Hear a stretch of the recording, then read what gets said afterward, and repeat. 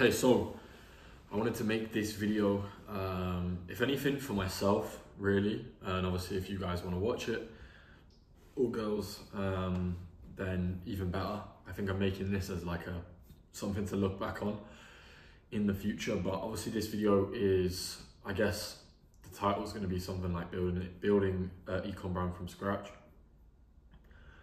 To be honest, this isn't from scratch, but I'm going to summarize everything so far and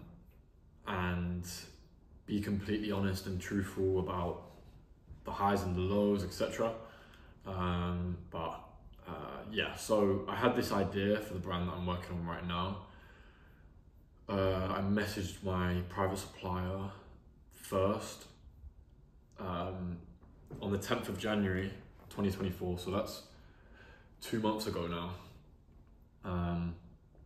I said, hey bro, I want a custom product made, can you help? And he was like, yeah, for sure, let me know what products you want to customize. So the brand that I wanted to make was high startup cost. It was going to take a lot of time, a lot of energy, a lot of effort before anything is into fruition. Like even now, 2 months down the line, we still haven't even really launched the brand. We soft tested it on Facebook ads. CPC, CPMs look good, very, very, very good. But it was a soft launch and we just wanted to validate it and see what type of metrics we're looking like. But 10th of January and still haven't launched.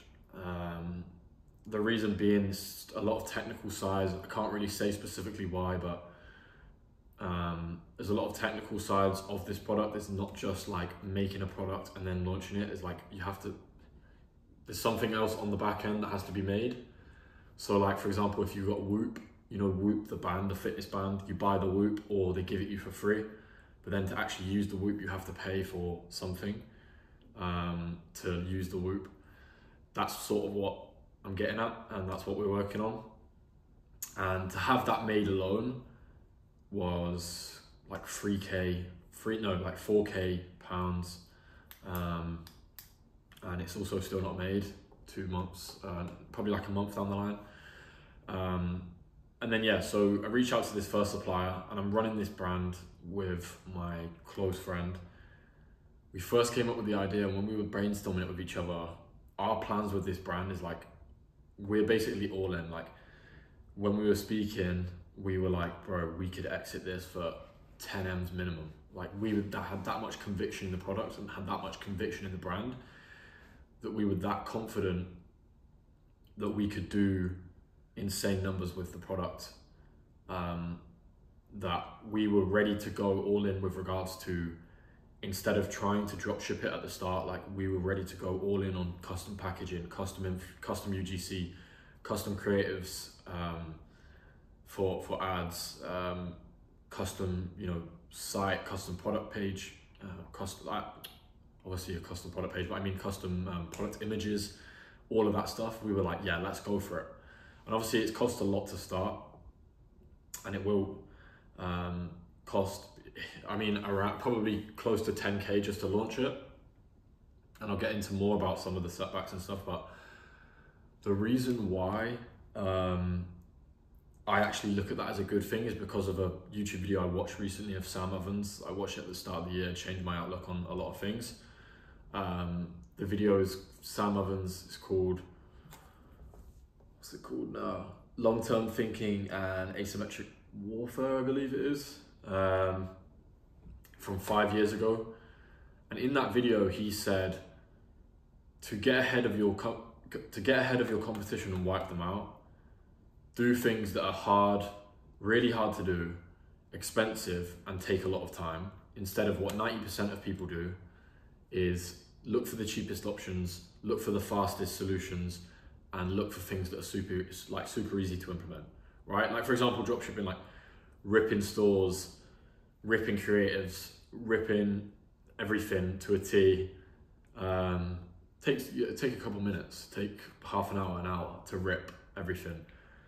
But I looked at that, and when I watched that video, and I was like, wow, like it's so true, because 90% of people, if they think it's expensive, hard to do, or it's going to take a long time, they're not going to even bother to attempt to compete with you. I know I spoke to so many people that wanted to run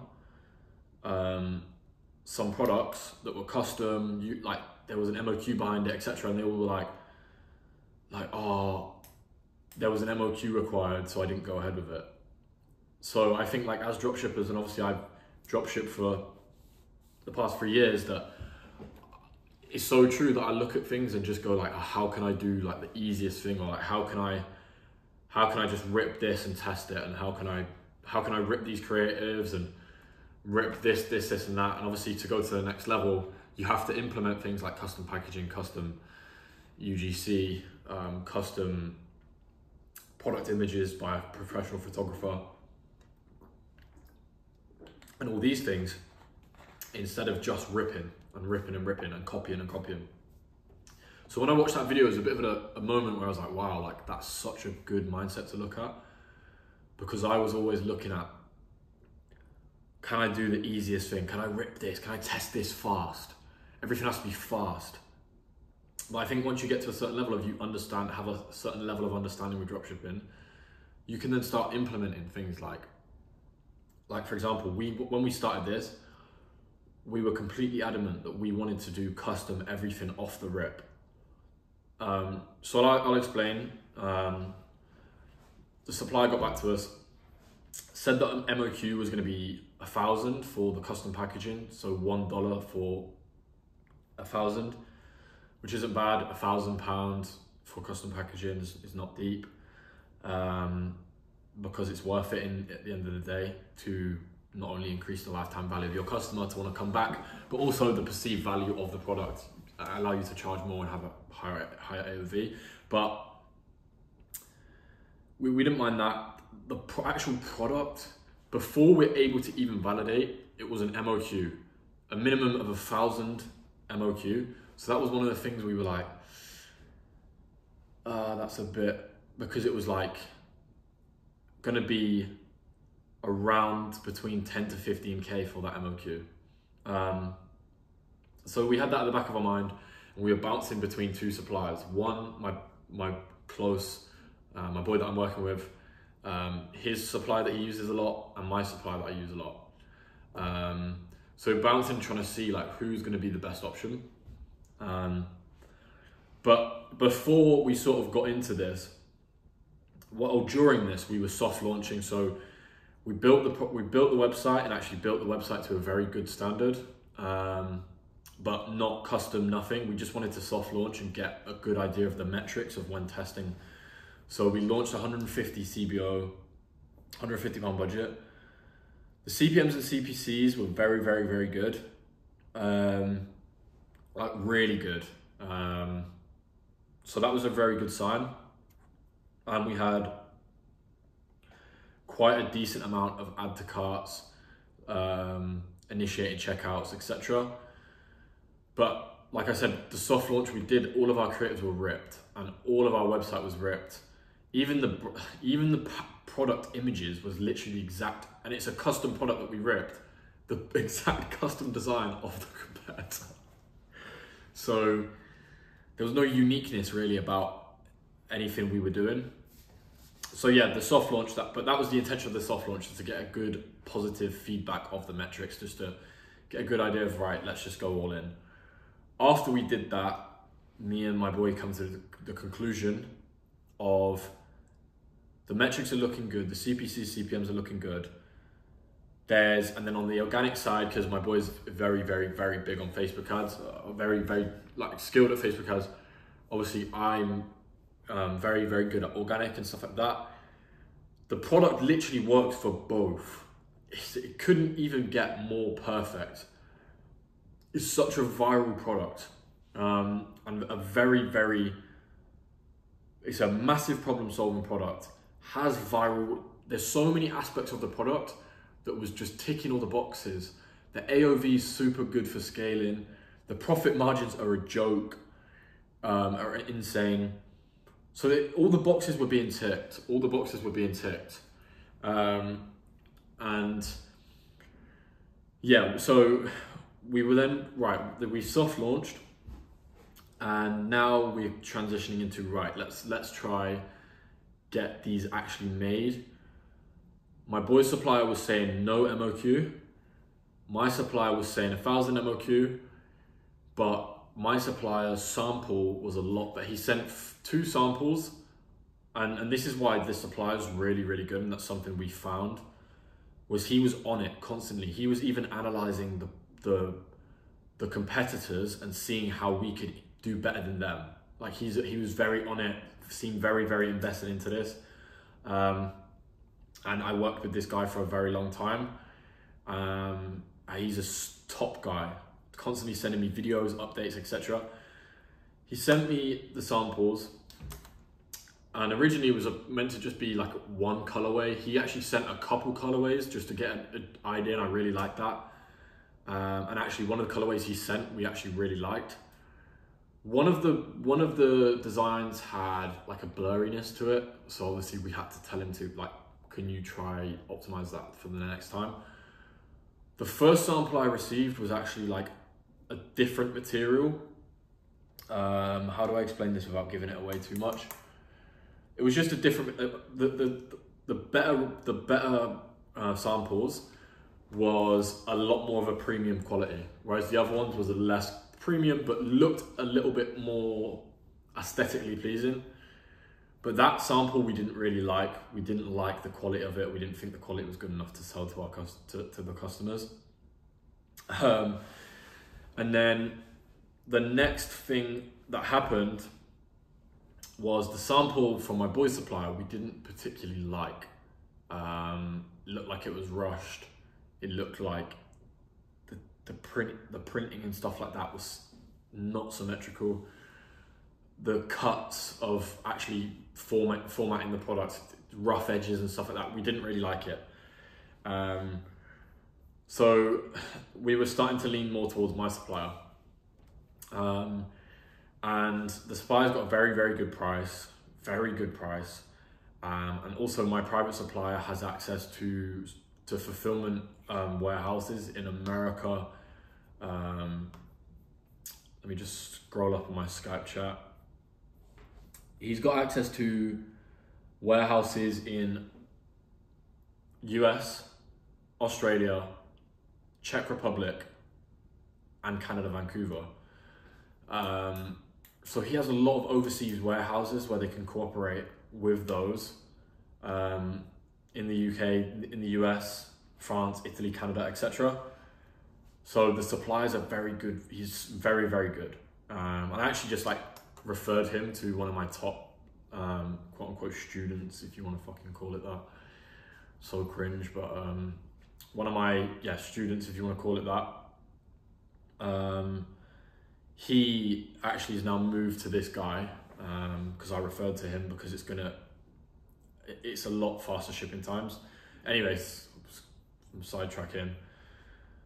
So I then reached out back to, and the reason why we were like still leaning towards my boy supplier is they didn't have an MOQ. So we were like, it's going to be a lot easier for us to test and launch and play around with things if we can have an MOQ. If there's no MOQ.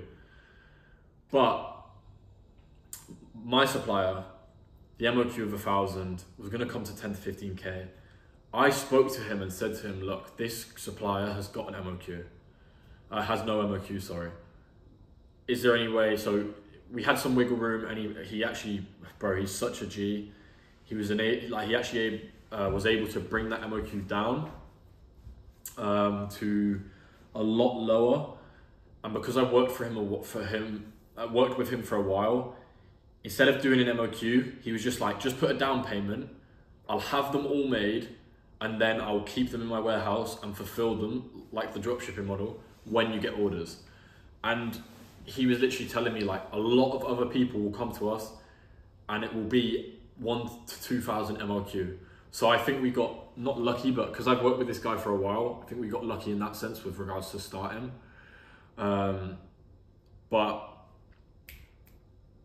yeah, the custom product, we designed it, and I designed it on Photoshop, then sent it across to the supplier. He sent the samples and stuff. We were happy.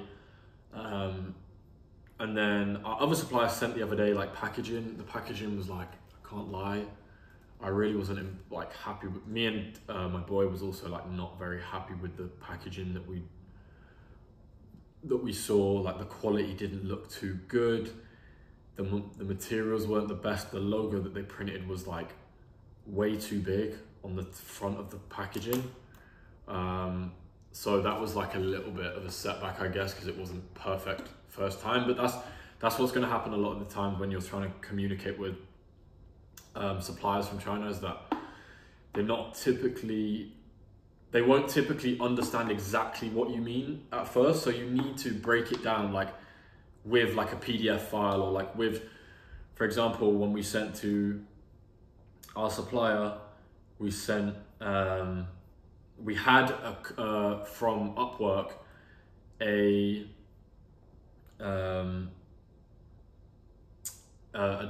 packaging designer to design the custom packaging, like a proper format. Like, how do I explain it without showing it? Like every single side of the packaging, right? So had that made that and sent it to our supplier. So we sent that now to my supplier, my boy's supplier. I think we're going to we're probably focused on my supplier now.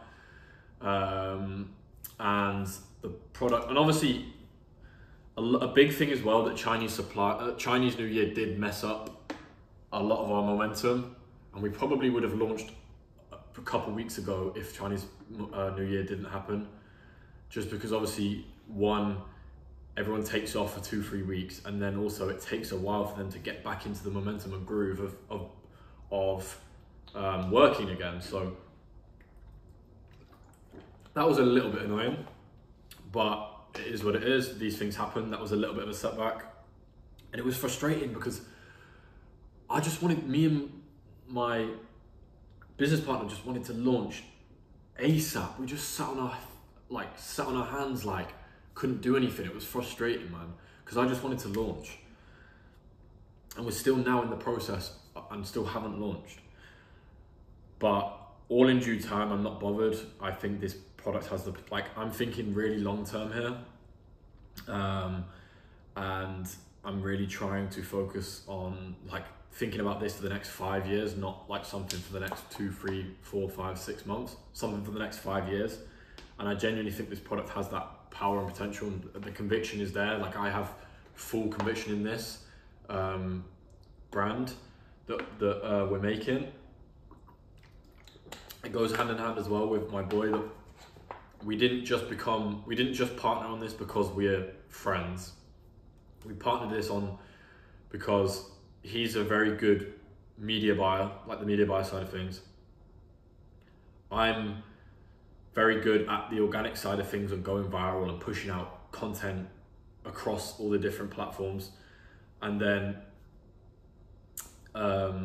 we thought it goes perfectly hand in hand, and the product works for both. So yeah, at the moment in time, we sent our samples, we sent our packaging to the supplier. We're waiting on samples for that. The product is complete. Like the best sample that we had, that we decided on, we've informed the supplier about it. We're still waiting on the back end thing that's to be built, and it is a very hard thing to build.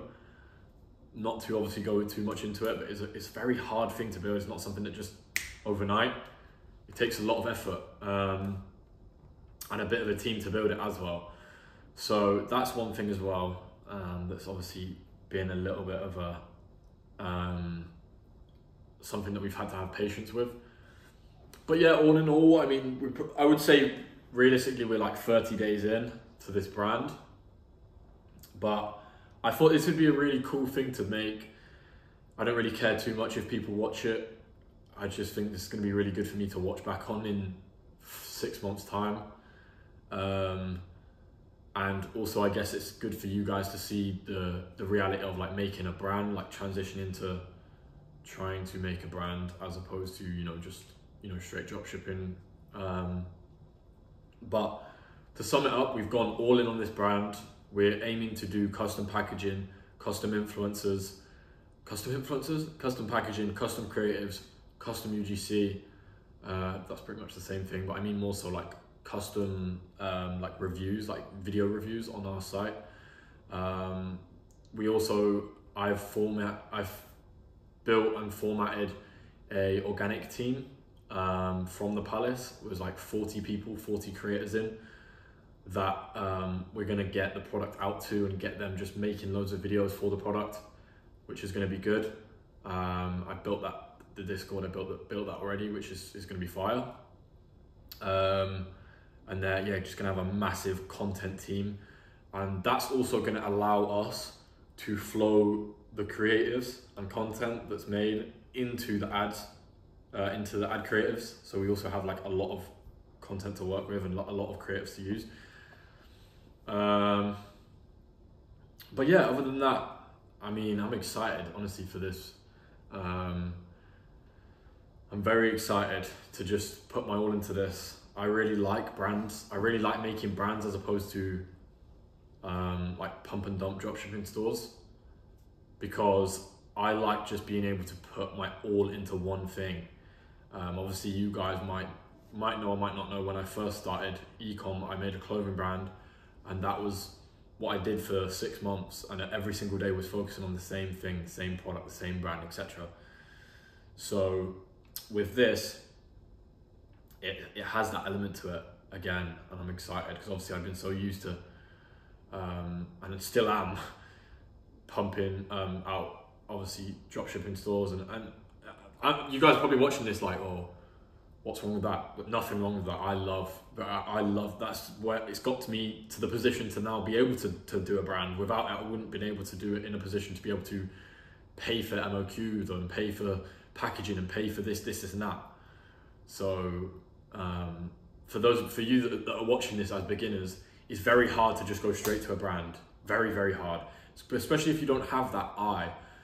Like, I always call it the eye of products. Like, it's a skill that's trained the same way that you get better at playing golf by playing loads of golf. You get better at driving by driving loads. You get better at like your eye for products and finding something that would be worthy of making into a brand by just running loads of products.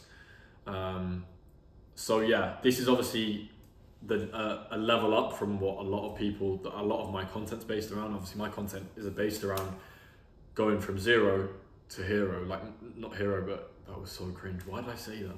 Going from zero to making your first 10K, 50K, whatever, with organic. But this is sort of like that level up, I guess. But yeah, I think that's everything. I hope you guys like this raw, honest video. If you guys like this type of video, I'm happy to make more as well. I think it could be useful for you watching. You know, you might provide you some insights, or might show you like it's not just all sunshines and rainbows and like, oh yeah, everything's amazing. But obviously we're in the fun stages as well. Like we're coming up with new ideas, creating loads of different cool things, the branding of things. I love this side of things. Like, I love the side of branding of like, oh, name idea, logo, what's the packaging gonna look like? How's it gonna feel when the customer opens it? What's the color code, like what's the color theme of, like what's the colors of the brand? I love this aspect. And coming up with loads of different creative outside the box ideas of how we can do things differently and better than the supplier, than the customer, than the competitor. But yeah, I think that's everything. I don't know how long this video was, but if you like this video, drop a comment and say like, oh, I enjoyed this video, make more of these, and I'll make more of these. If you didn't, no, I'm probably gonna still make them, but I'll just private them so I can just watch them back myself in the future. But yeah, that's pretty much everything. Peace.